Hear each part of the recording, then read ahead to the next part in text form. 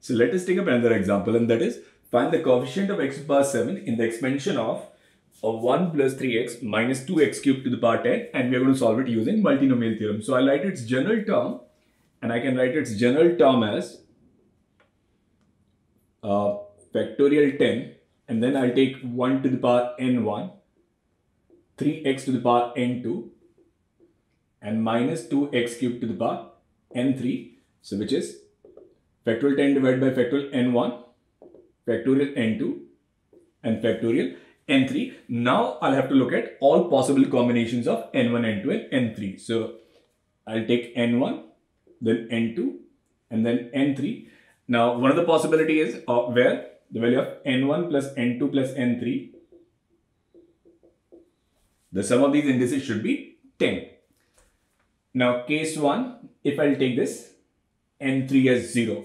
Now what I need is, I need coefficient of x to the power 7. So this power needs to be 7. So I'll take n2 as 7, and because n1 plus n2 plus n3 is 10, so they'll give me the value of n1 as simply 3, right?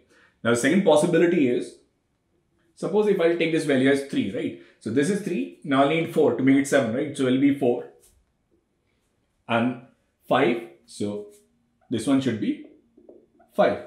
Now the third one is, if I'll take this value as 2, so this is 6, I need 1, so this is 1.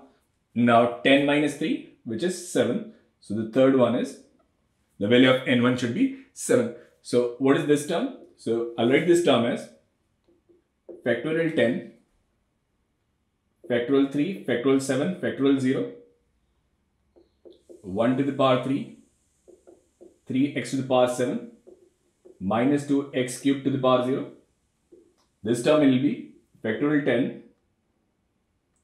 factorial 5, factorial 4, factorial 1, 1 to the power 5, 3x to the power 4, minus 2x cubed to the power 1, and this one will be factorial 10, factorial 7, factorial 1, factorial 2, 1 to the power 7, 3x to the power 1, minus 2x to the power 2.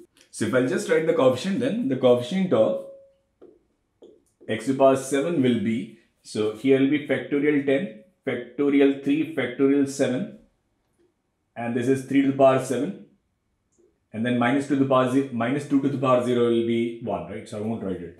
Plus factorial 10, factorial 5, factorial 4, and here will be 3 to the power 4, and then minus 2, and again it will be factorial 10, factorial 7, factorial 2, and here will be 3 into minus 2 square simply will be 4. Now you can solve it, right?